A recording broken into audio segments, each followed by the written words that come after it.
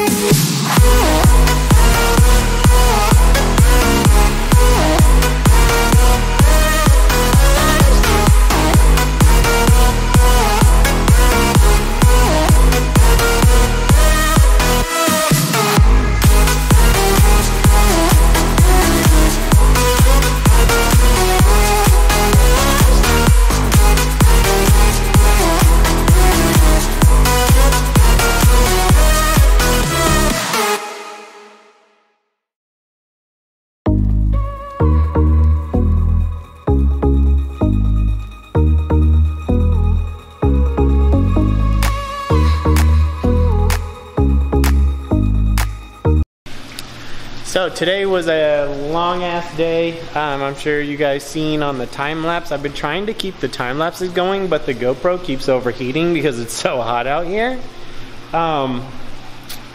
But we got the ponds in. So what I did was I ran that big 2-foot diameter corrugated pipe all on the bottom, and that kind of was the form for the pond, and that will keep the lizards from being able to dig underneath the pond and wrecking it, because it is hard plastic. They're not getting under that. They're not digging away at that. And then all I did was put some, you guys might have seen me putting dirt in there in the very bottom. That was literally just to fill the corrugates on the bottom, because I didn't want to have like a sluice box effect with ripples to where those were catching and keeping debris. I wanted the debris to continue to move down the river towards the sump. So I kind of put some stuff in there, and it also makes it really easy to walk in there. So if you're barefoot, you can walk in the river. And let me turn you guys around. So if you're barefoot, you can walk in the river, and if you had the corrugates still in there, you'd probably tear the liner, just because your feet would kind of be sliding in and out of the corrugates. But oh man, it's really cool to see the water flowing in here, and we have our dividers, so you guys can see exactly what my idea was when I designed this whole system. But we got water filling this above ground pond right now. That above ground pond is connected to this pond via the bottom drain and an overflow up top. And then both of those ponds are overflowing into this river. So our high point is those ponds. Actually, our very highest point is the filter outside the building, which you need, otherwise you would create a siphon effect. So those are our high points, and then everything flows into this river. What I'm going to end up doing is increasing the flow rate, and I'll change the tube that's actually in the end pond that overflows into the river is only 2 inches in diameter. I'm going to up it to 3, so we can get all that flowing a little bit better and not have to worry about it kind of backing up in those 2 ponds. So, but I made some minor adjustments down here. We had, this thing keeps going out of focus, geez. We had some minor issues where we had like a low spot here and it started overflowing, and then we also had a low spot down here, I believe it was. But basically I just added more of the piping to bring that edge up higher, and also I ended up dropping down this big pond, the edge of this pond, which will drop down the entire level of the whole river.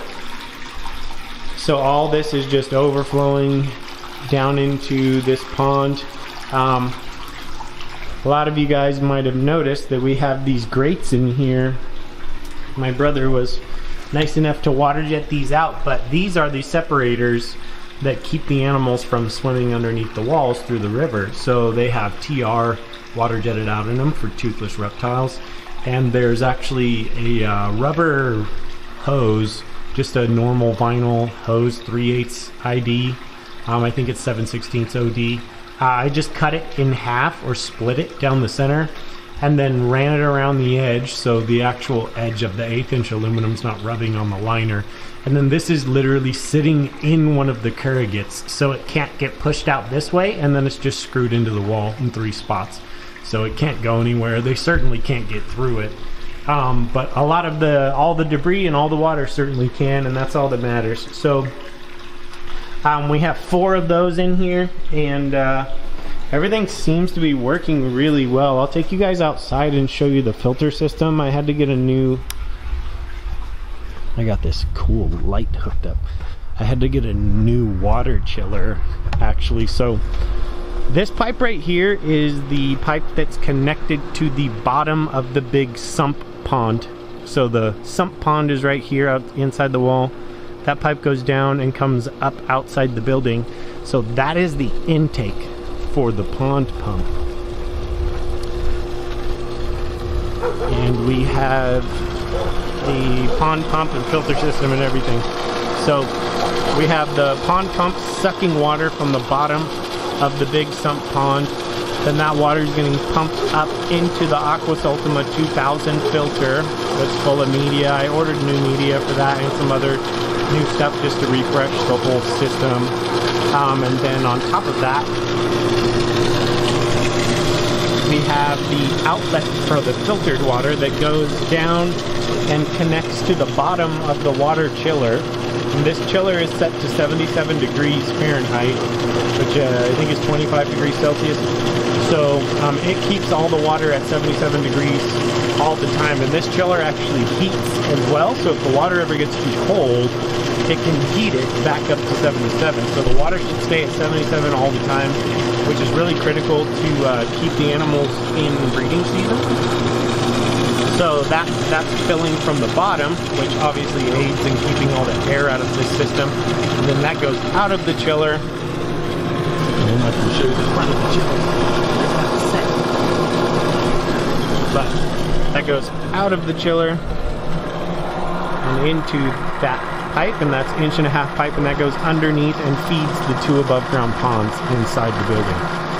So it's pretty rad. We got a nice little system going here. I'm glad we were finally able to get everything up and running. This is another thing that was on my list of stuff to get done, and I'm just glad it's all done and over with. We're gonna Blair Witch Project. I am so scared. Oh shit, I'm gonna walk into a tree. I need like snot bubbles coming out of my nose. Am I the only one old enough to remember Blair Witch Project? I love that movie. Everybody thought that movie was real for so long. So let's shut this friggin' thing off. So that's pretty much it for today. We got all that stuff done. River's done, flowing. The lizards will be happy eventually. And me and Moses are heading up to LA to Castles for Reptiles to see Juan. And he's got all the driftwood, grapevine, any type of branches you can think of to fill out these big enclosures. You guys need to hit him up. Find him on Facebook. And he's got an awesome place. He has like 2 acres completely full of branches and stuff. It's rad. So make sure you check that out. And we'll be filming a little bit on our way up there. So pretty cool.